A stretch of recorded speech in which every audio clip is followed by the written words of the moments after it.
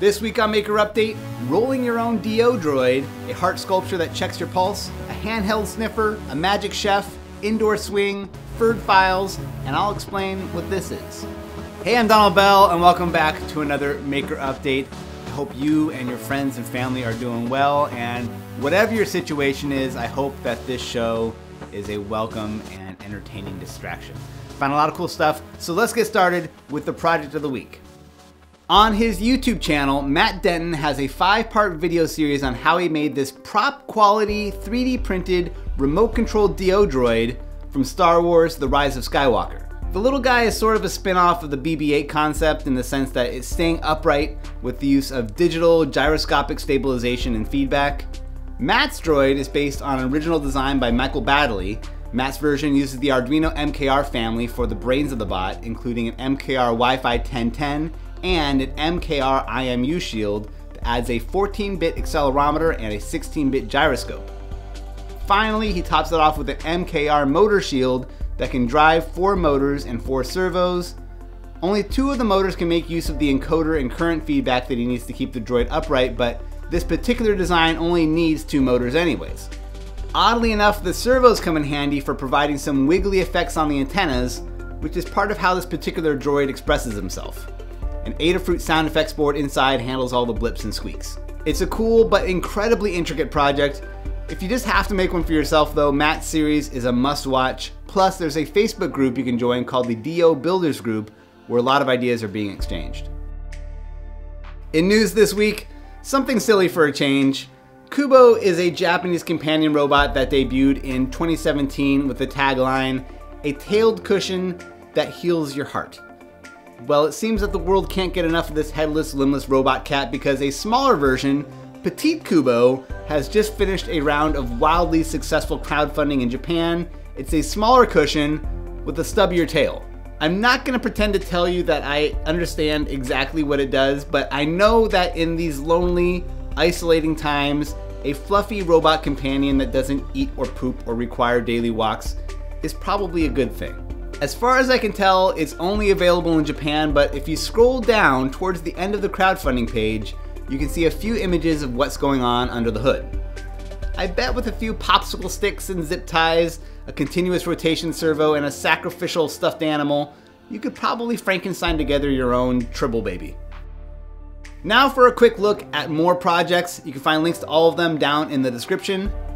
Freeform electronic mastermind jiripraus has a new heart-shaped circuit sculpture on Instructables. He includes a 3D printed form that you can use for the brass wire. For the electronics, he's using an Arduino Nano, a LiPo battery, 9 NeoPixel LEDs, and a heart rate sensor. The idea is when you hold your thumb to the sensor, the lights begin to blink in time with your pulse. It's a cool idea. rabbitcreek has a guide up on how to make your own handheld air quality sensor. The design is based around an $18 Honeywell laser sensor that reports back on PM 2.5 levels. These are the fine particles and pollution that tend to get stuck in your lungs. It seems like a useful tool, but obviously the best part is the 3D printed dog nose on the front. gzumwalt's Magic Chef Automata is a fun and surprisingly intricate 3D printed illusion.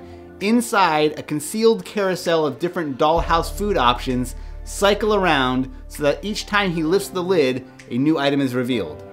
Aside from a 6-volt gear motor, some CA glue, and some small neodymium magnets, everything else is 3D printed, including the gears, bolts, cams, everything. It's incredible. On her YouTube channel, Laura Kampf shows off how she made this ingenious indoor swing. It mounts to its own frame that slots together inside a doorway.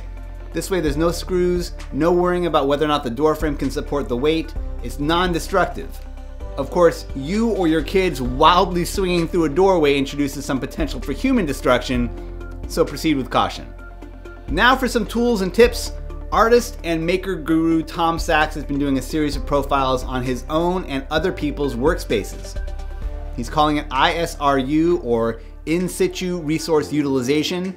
You can watch the series unfold on his Instagram. I think it's fascinating to see how other people arrange their tiny, weird, personal workspaces.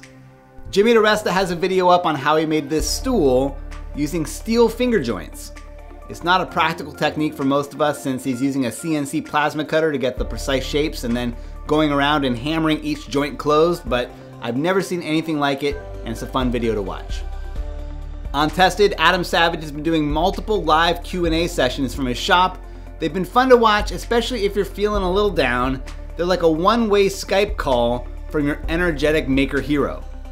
About halfway through the session, I appreciated how Adam got real about how hard it's been for him to stay motivated during this time and why he thinks that is. It really spoke to what I'm going through at the moment, and maybe it will connect with you too. My lack of motivation here is coupled with all sorts of other stuff that's going on. I mean, you know, it's the empathy I'm feeling for the people suffering all over the country, all over the world from this corona outbreak. The fear that we all have about not being sure what the world's going to be like when we move into the next phase of humanity, because that's really what feels like is happening. On I Like to Make Stuff, Bob Claggett has a new video series called Shop Class, where he presents tools and workshop concepts to kids. It's kid-friendly, but not in a way that's annoying to watch as an adult. Kelly from the Origami Balloon Sculpture Group, a staple of many of the flagship maker fairs, has put out a request for people to submit photos of anything they're making using the hashtag Antisocial Art Show.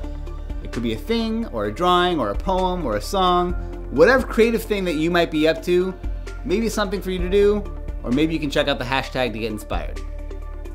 On the Cool Tools channel, Sean Michael Reagan shows his favorite set of file handles made by a German company called Pferd. They're available in 3 sizes on Amazon, but Sean also includes his attempt at a 3D printable version that you can print and test out. If you're feeling like we skipped a number since last week's show, then you probably missed Monday's Adafruit edition of Maker Update. Once a month, Tyler Weingartner gives the Adafruit channel its own Maker Update, highlighting all the awesome projects and tips and news in the Adafruit world. If you missed it, go check it out. For this week's DigiKey Spotlight, check out the latest video going over the basics of through-hole soldering. I know you might be a pro at this stuff, but maybe your kid or your partner or your roommate is interested in giving it a try, and they're looking to you for advice. Not only does this present the basics, but it's a reminder for those of us teaching someone what the common mistakes typically are. And that does it for this week's show. Be sure to subscribe, leave a thumbs up, or leave a comment. You can get on the Maker Update email list to get show notes emailed out to you automatically each week so you never miss a show. A big thanks to my patrons on Patreon and to DigiKey Electronics for making this show possible. Thanks for watching, stay safe, and I'll see you next week.